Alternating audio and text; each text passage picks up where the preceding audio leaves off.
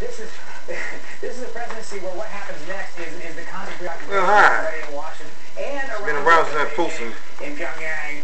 Make a video. What we've seen so far, with the steel tariffs, for instance, was a maximum position put out at the beginning. I'm gonna do one. Share my thoughts on things that's going on in the world. You can hear the news in the background, cable news I watch during my spare time. But even though Larry Kudlow says it's not a bluff, and you see I'm on the computer, Twitter. Some concessions that will ultimately make this trade war go away. But for the moment, there's real and it's not a stuff concerning us black folks that I've been noticing over the past year, well, years. Because they've turned around on almost everything. And it's getting like easy to be distracted on certain issues. Peter Baker, Stephanie Rule, Rick Stengel. I mean, we got police brutality that's been going on for decades, being unchecked in certain areas, and we need to do something about it. No voter turnouts in certain cities, neighborhoods, all over the United States. We need to be addressed. And all this talk about being awake, or whatever. Negroes going around talking like they know the answer.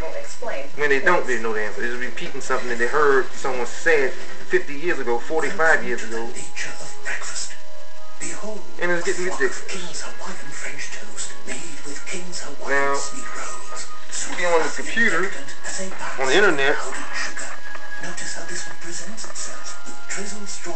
and you can see, read all kind of comments on Twitter, Facebook, Instagram. Everyone got something to say.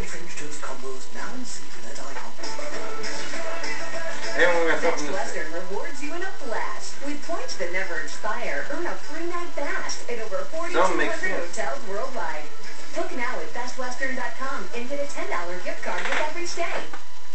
But I'm not here for repeating things that we heard in the past without getting all the answers, all the facts straight. Like, it's so easy to just read a meme where a half a quote taken out of context and say, yeah, that was Dr. King said. Yeah, that was Malcolm X said. Yeah, that was Stokely Carmichael said. But did you watch the whole speech? Read the whole speech? Or you just took a section of it? We can't go backwards. We can't become segregated in an integrated society. What we can do is become economically powerful. That's 800-399-2147. That's what we need to do. We need black economic strength. We don't have it.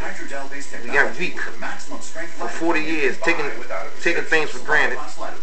And so, we got our voting rights. And that's the problem. Just 15 minutes away from savings at Mercedes-Benz of Alexandria. Why buy an ordinary car? And afford something extraordinary. Right now, choose from our large I don't think new 2018 GLC 300 should from just $42,050 before our spring event bonus. talking down everyone because their ideas don't match. We should take everyone's ideas and put them together. It worked 50 years ago during the second civil rights movement. If people forget, it's been 3 civil rights movements. 3. One took place during the Civil War time period, before 1855 or 1850 to Reconstruction and beyond. That's the first one. Second one take place during the end of Reconstruction up to the beginning of the 1900s. After the NAACP, all that was formed the times of W.D. Du Bois, Booker T. Washington, and many others civil rights. And that stretched over to the 20s actually, because Marcus Garvey included in that, part of that. And then it fades out. The third civil rights movement, the modern civil rights movement, started at the end of World War II, 46 on up to 1970. And that's the one that was the most successful in recent times, that gave us the updated voting rights of 1965.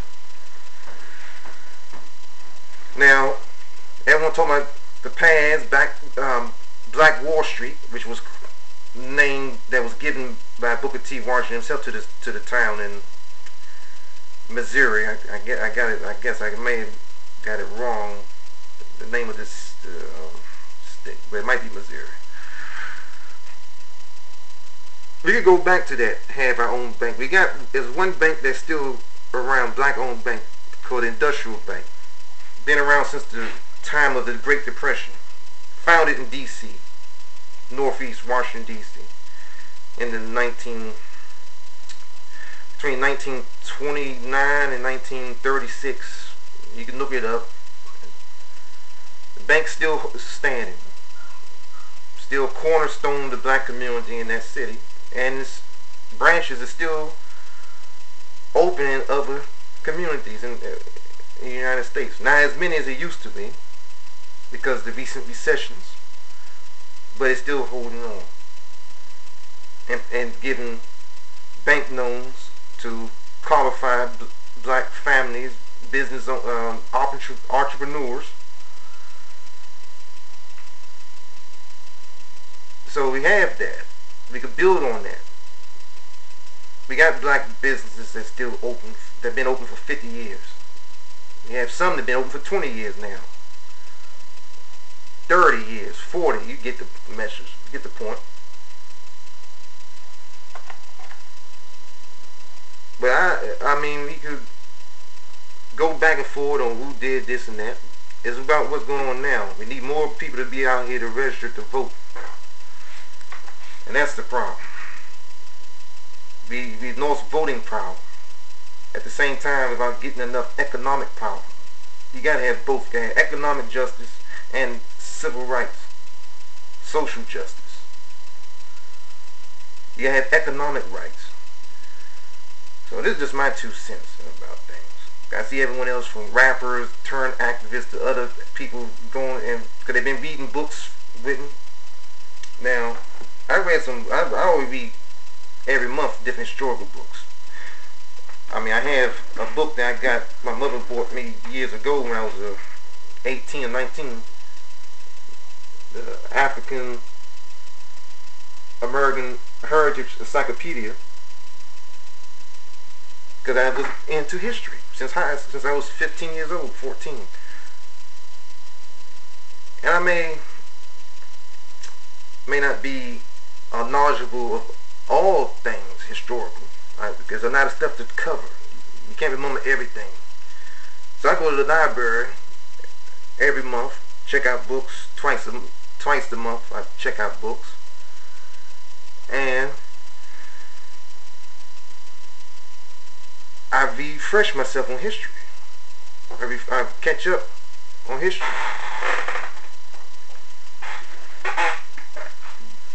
So, and I look at comments on Facebook. We got all these different sites on here. I can bring up. We got Vintage News. We got sites for black empowerment and stuff and that. And, different point of views. And everyone think they know what's right to solve today's issues. I mean, we got people keep misusing the word Uncle Tom, which is stupid. Not knowing the history of the word. They're using the definition that was created by racist white folks to put down black men that do things differently from other black men, to pretty much put us against one another. I mean, people think they know everything, but they don't know the whole story. They know bits and pieces of things and you can't do that. Now,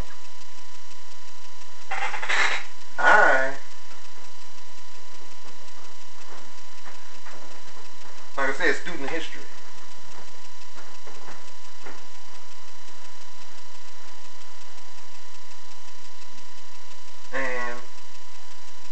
do my best to do my homework, study things.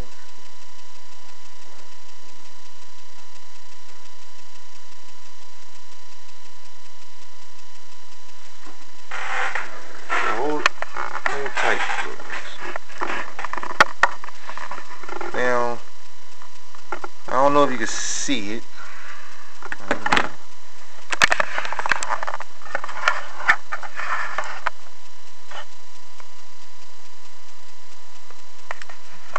Let's see, it might be a little bright. I don't know, yeah, it's a little bright. Let's see if I can get it focused a little.